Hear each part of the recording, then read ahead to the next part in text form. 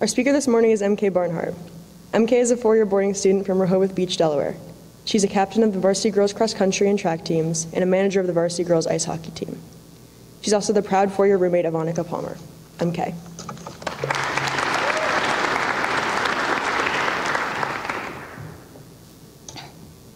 How do you show your true emotions?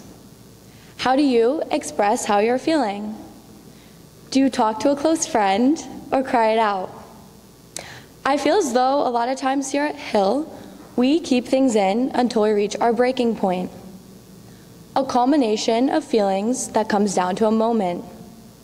A moment where we lash out, act out, break down. A moment where we are not ourselves. Emotion works in different ways for different people. I struggle to communicate how I'm feeling. On the outside, I'm a happy, bubbly person who loves to meet new people and see new things. It fills my cup. But the way I express myself does not manifest itself in a scream or a cry, but through dance. Dance goes beyond the surface level. It is complex, yet delicate, graceful, yet strong. It has defined the way I perceive my world. I have grown up performing on the stage, putting on my best smile, and continuing to dance, no matter the circumstance. Through the highs and lows, it has become integral to my identity and my life. My entire childhood, I spent my summers with my friends and family at the beach, swimming, surfing, and biking all around town. A bustling city was a pretty stark change for me, as I was flying solo for the first time. No friends or family by my side. I auditioned for the summer intensive program at the Rock School for Dance Education, one of the most prestigious dance organizations in the country. My day consisted of 8 hours of dance with a small lunch break. Coming from a small studio, neither me nor my teacher dreamed that I would attend. And yet, I received my acceptance and set out for Philadelphia. As I approached the looming building, I told myself to breathe, climbing to the 4th floor as I followed the crowd into the main studio.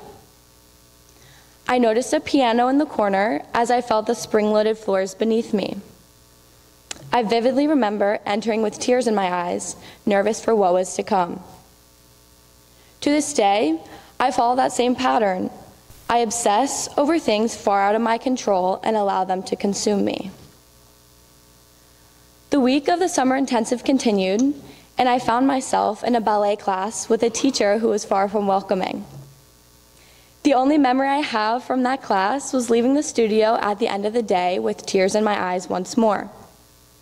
She was incredibly harsh.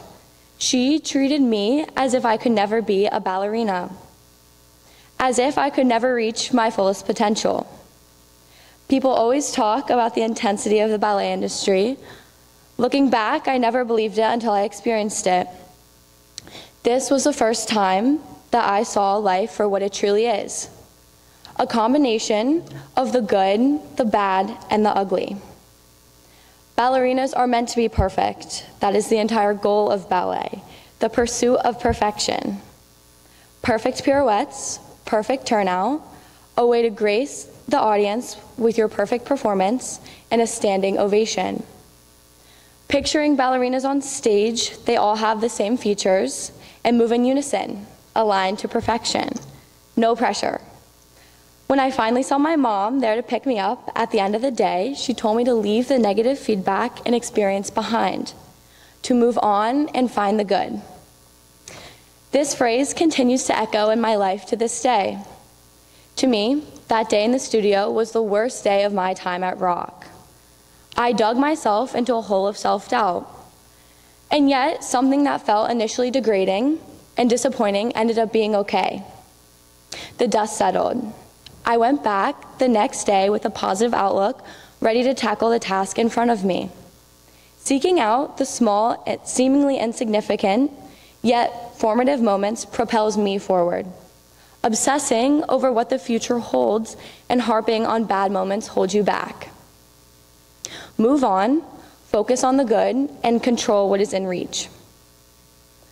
I came to Hill as a wide-eyed third former. I had gone to the same school my entire life. I was comfortable. Entering a stage with a completely new audience was simultaneously exhilarating and terrifying. There were moments where I felt prepared, that this was the place for me, but also moments where I felt like I forgot my steps, like I was standing on stage alone while the audience stared back at me. I felt lonely for the first time in my life, thinking there was no one in my corner, when really my audience was not there to judge me, but to support me, to carry me. By letting people in, I did not have to stand alone.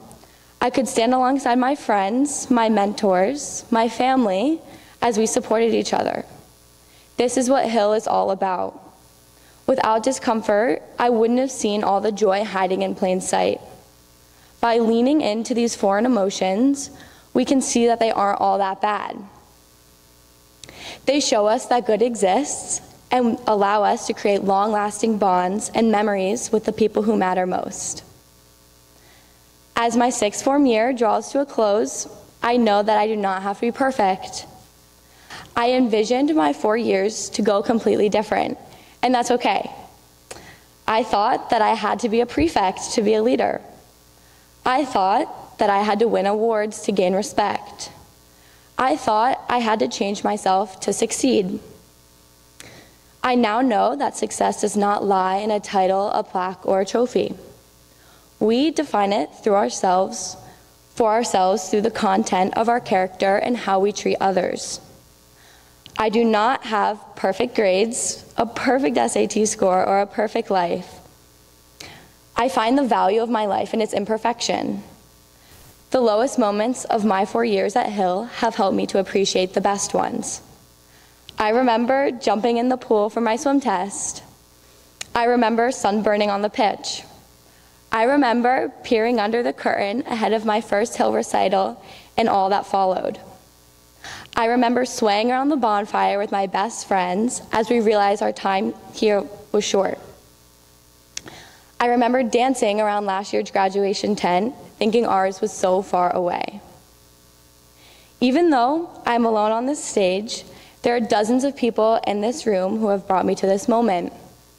Without their encouragement, friendship, and unwavering support, my Hill experience would not be anywhere near as special. It is in my times with these people I have lived the phrase, find the good. These people are the good. This place is the good. Each and every one of you is the good.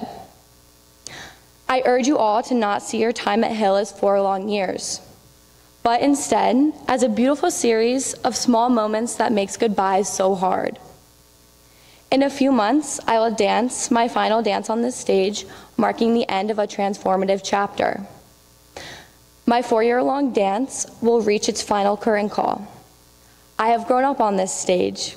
I have challenged myself on this stage, but most importantly, I have found myself on this stage. Life is not a solo performance, and I'm so proud to dance it with the best people by my side. Thank you.